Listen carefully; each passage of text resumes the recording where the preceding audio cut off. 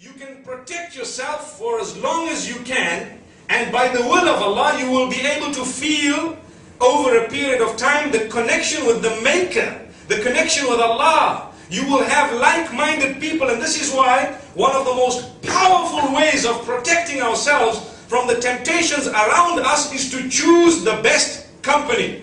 To choose the best company, like-minded people who think alike, who speak in a way that is either better than ourselves or similar, who have similar thinking and so on, or better.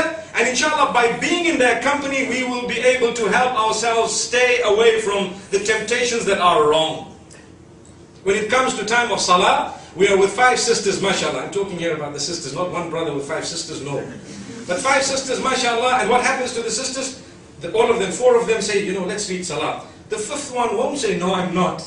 She just nodded her head. Yet, maybe in her own little private life, she wouldn't have been that regular with salah. What happened?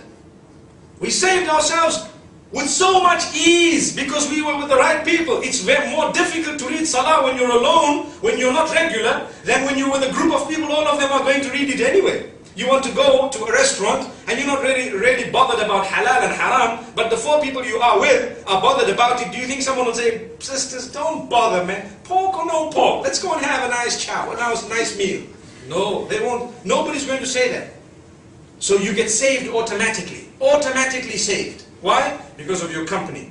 You know, if I were to talk about company this evening, wallahi, we could speak for 2 hours and valid, solid points. How the Quran speaks about the company. وَيَوْمَ يَعَضُّ الظَّالِمُ عَلَى يَدَيْهِ يَقُولُ يَا لَيْتَنِي اتَّخَذْتُ مَعَ الرَّسُولِ سَبِيلًا يَا وَيْلَتَى لَيْتَنِي لَمْ أَتَّخِذْ فُلَانًا خَلِيلًا لَقَدْ أَضَلَّنِي عَنِ الذِّكْرِ بَعْدَ إِذْ جَاءَنِي وَكَانَ الشَّيْطَانُ لِلْإِنسَانِ خَذُولًا.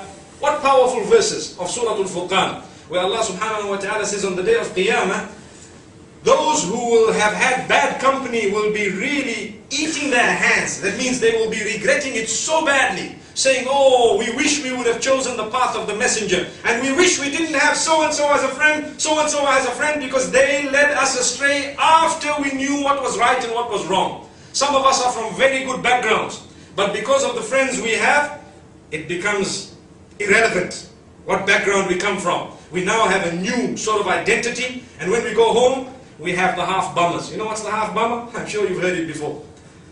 The jeans that come halfway down the backside, mashallah. Halfway down the backside. And we are supposed to be going to the masjid, so what happens? We walk to the masjid, we have a bounce. You know, I can actually show you, I can strut up there and back. Show you exactly how it looks. And we have 2 fingers coming in now and again as though we're cutting a piece of paper that doesn't exist, mashallah. So what happens?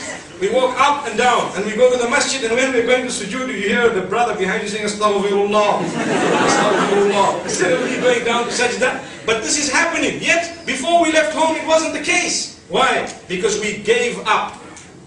We gave up our good qualities for the bad qualities of those around us.